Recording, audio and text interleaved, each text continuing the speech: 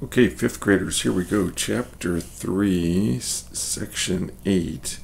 And this is all about solving word problems.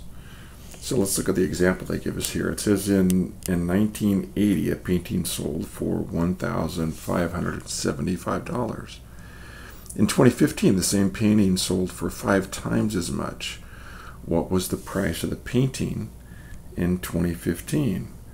Well, you can see the steps that they've taken here. First, they did a bar diagram, and in each one they put 1,575 in 2015, and then 1 bar, because that was its cost in 1980. And really, all you'd have to do is multiply 1,575 times 5 to get P. P represents the price. And there, they've done it there for us. Several of the problems you'll be doing, they ask you to do bar diagrams, and it might help you guys to do them. Convince me, how can you use estimation to justify that the answer is reasonable? Well, so instead of making it 1,575, how about if we just made it $1,500 times 5? I think that would be a pretty fair estimation. And then we could just do 15 times 5.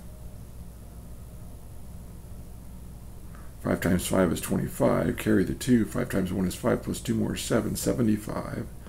75. And then factor in the 2 zeros that we didn't include. 7,500. That's pretty close to what they had said. 7,875. Okay.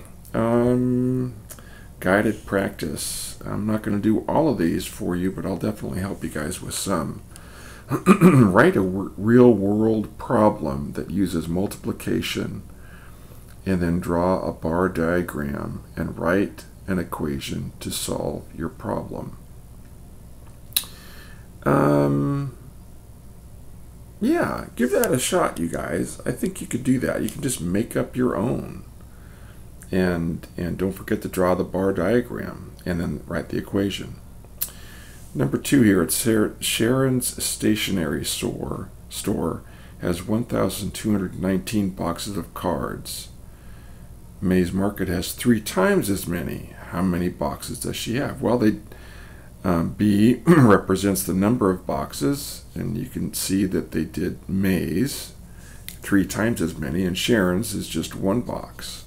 Okay, so what do we need to do here? Just simply 1,219 times 3.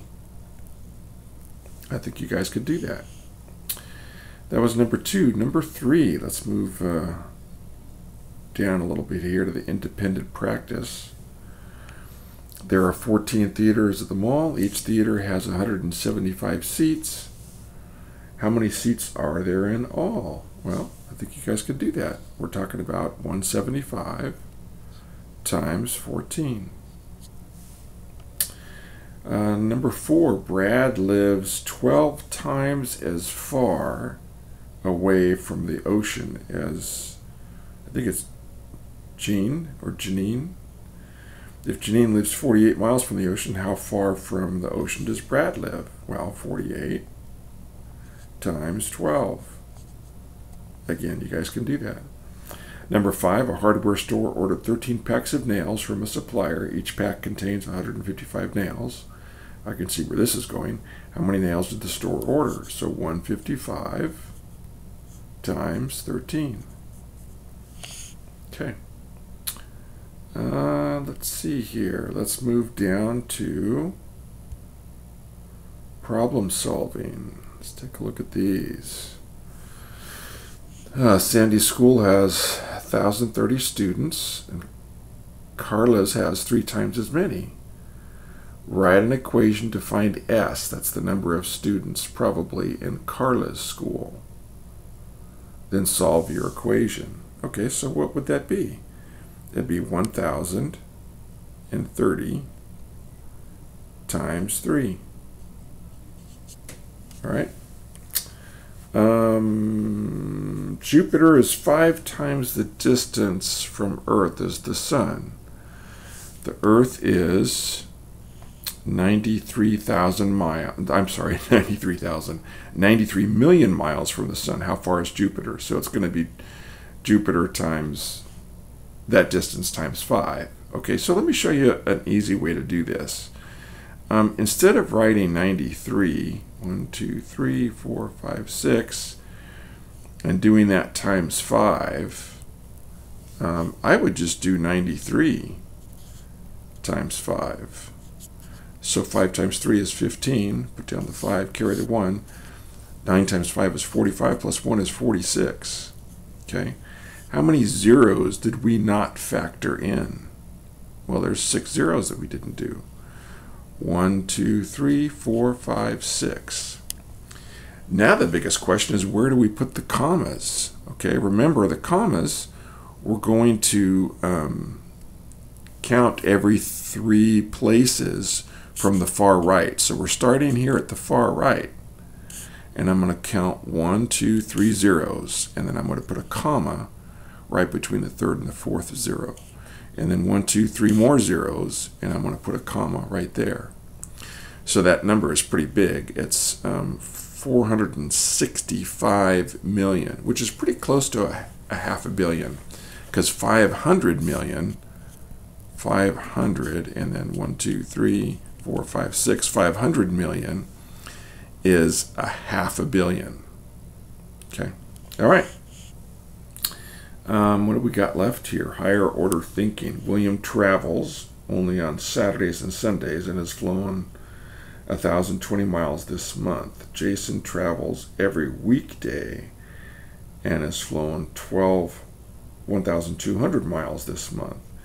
If each man travels about the same number of miles each day, who travels more miles per day for this month? Explain. So let's look at this here. So William, only on Saturdays and Sundays, and has flown 1,200 miles. I'm sorry, 1,020 miles. So that's 2 days a week. 2 days a week. And then I'm going to put down 1,020. Jason travels 1,200 miles. He travels every weekday. That's 5 times. 5 days a week. And that's 1,200 miles. All right. If each man travels about the same number of miles each day, who travels more miles per day? Well, that's 2 days a week. And are they talking about a month here? Yep, a month. All right. So,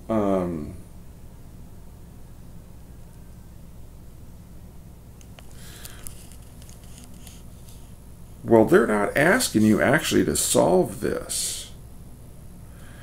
So they're both a little bit over 1,000. Okay? And if he only travels 2 days a week, that means he's going a lot more in his 2 days than Jason is in his 5 days. I hope that makes sense to you. I'm not sure how else I could explain it. Look at it this way. If we were to divide 1,000 divided by 2, and 1,000 divided by 5, which one's going to have larger?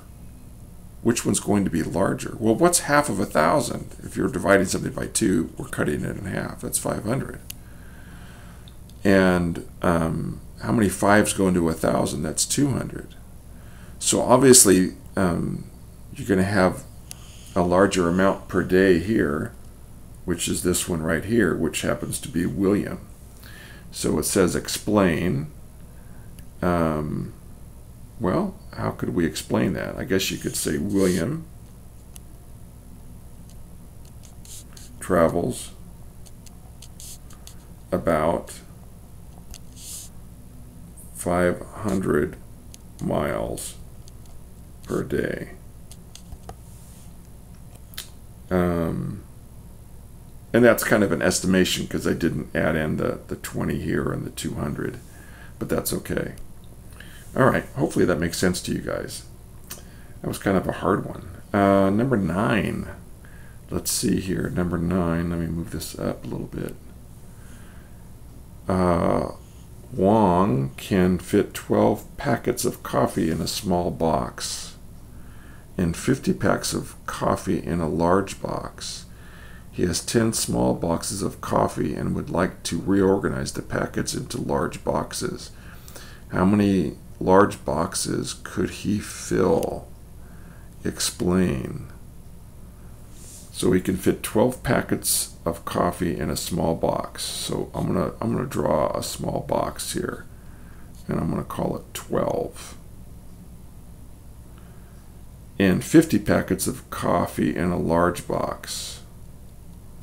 So I'm going to draw a large box, and I'm going to put 50. He has 10 small boxes of coffee and would like to reorganize the packets into large boxes. How many boxes could he fill? Well, you guys think about that. I think that's as far as I'm going to help you with that one. Just think about it, see what you come up with. 10 and 11, multiple choice, you guys can do those. Okay, that's it.